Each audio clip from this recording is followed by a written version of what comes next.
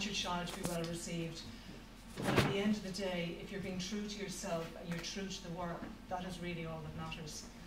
So just well done, Carl. It's a fabulous achievement. Thank you. The whole thing, I suppose, about mindfulness and meditation, I have my own story. This is not my evening, so I won't go into it in great detail. But I will say to you that I spent most of my 40s in bed, very, very ill.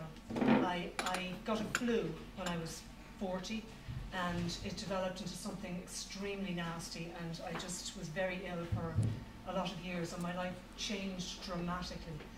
And really, the way back, and with that came severe depression, massive depression. And so I've been there too. And really, the way back for me was multifaceted, because depression is multifaceted. There's no one type of depression and no one solution to my way of thinking. But a huge part of my healing process was finding a meditation centre. And when I walked into, there was a meditation centre in Ennis at the time. I belonged to a Chinese Zen Buddhist lineage, and it's a healing school of Buddhism. Reiki actually has its roots in this form of meditation and healing. And so I went as a client for healing and meditation.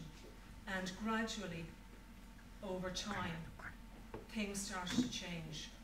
And I met my teacher there. I went to the States for a couple of years to a temple and came back here to do my work here. But I suppose the thing with meditation is that there's and mindfulness, there's a sort of an idea in the West that meditation is kind of airy-fairy, and it's all about sitting in a lotus position in a nice quiet room and emptying the mind and sort of just feeling good. And really, that's a very erroneous impression, because that is part of it, but it's kind of like the tip of the iceberg, because Carl has already touched on it. It's about knowing yourself. It's about excavating the crap. It's getting rid of the stuff that's holding you back from being who you really are, and mining the diamonds that are already there. So it's the excavation process of getting rid of what you don't need, seeing where you're sabotaging yourself, seeing where you're tripping yourself up, seeing the patterns, seeing the habits, and letting go of them. And that's not easy.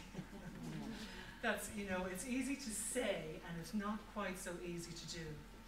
So it's just, the whole thing is a journey. And it's a wonderful journey, and it's an exciting journey. And I'm really happy for Carl that he is where he is today, because it's not an easy path.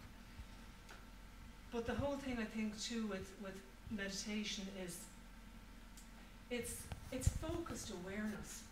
It's focused awareness, and it is about being centered and still in the midst of the chaos and the out of controlness that's going on all around. It's not about being perfect. It's not about not swearing.